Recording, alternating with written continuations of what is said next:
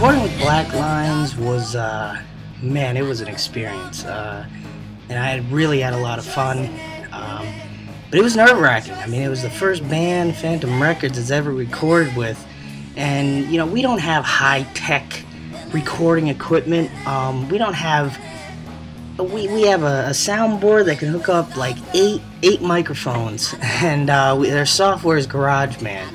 And coming into this, you know, we said, look, you know, local bands go to recording studios that cost, you know, thousands of dollars, and then, you know, their money's never compensated. You know, hey, you know, people buy the album, but, you know, are they paying 35 bucks for it? No, they're paying like $5. So they never make up that cash back. So the Phantom Records, when I was thinking of Phantom Records, I thought, let's give local bands an affordable recording experience. I know that's where I'll go. I don't got a choice yet. When Black Lines came in the studio that day, I was very nervous. I think we all were nervous. And one of the reasons why was because they came from hours away. They drove from hours away, and we knew that today may be our last chance to record, and it was.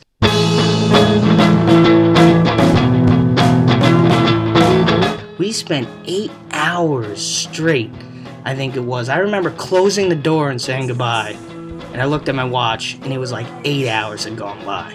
So, that was pretty impressive.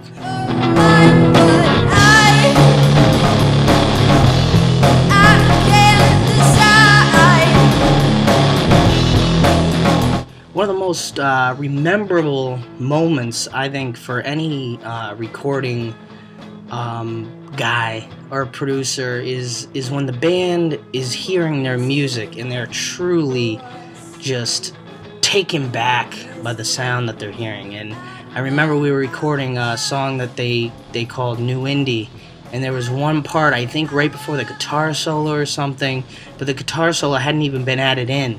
But, you know, they just were, oh my God, this sounds awesome.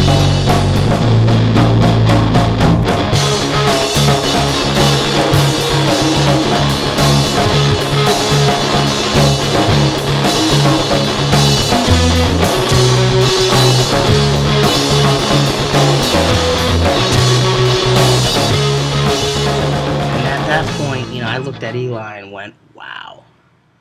This is what we've been waiting for years.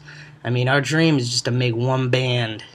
Even if we had made one band proud of their work by recording, we had succeeded in doing our job. And I have to say, this was a good moment.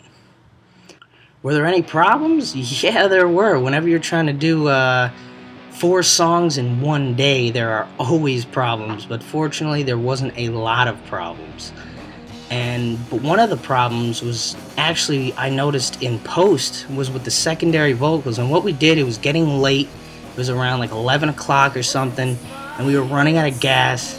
We're like, yo, let's turn off these fluorescent lights and try to put on some black lights. Let's soften the mood a little bit so we can, you know, de-stress. And we've been working hard. We got to get these vocals done. Let's de-stress. Well, it turns out the black light let out this very high-pitch frequency noise. And it's very hard to explain. The closest thing I can compare it to do is when you turn on an old tube TV and you hear that slight sound. A lot of people can't hear it, but I can. And I was sitting there saying, will it interrupt the recording? And when we listened back, I said, well, I don't hear it. But the next day I did, and the reason why I didn't hear it the first time was because I was playing the recording back with the black light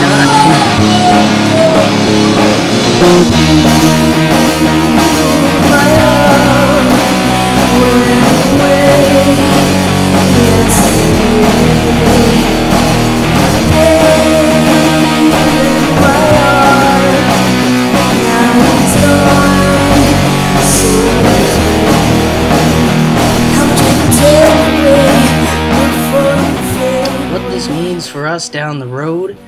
Well, I think, you know, Black Lines gave us a lot of confidence. Now, to wrap up the whole entire project, you know, you've seen photos, you've seen videos, you heard my story, but to wrap it all up, this album took 7.5 straight hours of recording. We recorded drums, bass, guitar, vocals, and double vocals. It also took another additional weeks for the band to record their vocals for the second time in order to perfect the way it comes out in the recording.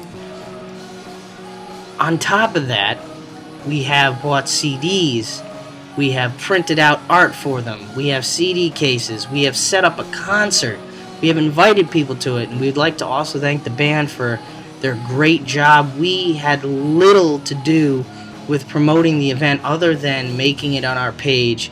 We'd like to thank the band for doing a lot of work. Pretty sure this event has the most people responded to it so far, and that is really crucial, and we'd like to thank the band for that. We think they did a great job promoting. They picked an awesome venue. I've played there numerous times with my old punk band. The manager there, Jen, is awesome. I think the sound is great, and I just cannot wait to see this concert, release this album, and watch Black Lines play. This is Michael Bishop. I'm with Phantom Records, and this is the promo for the Black Lines EP release. See you at the show. No, you shouldn't. We used to be set up in the garage with just a hi-hat and a snare.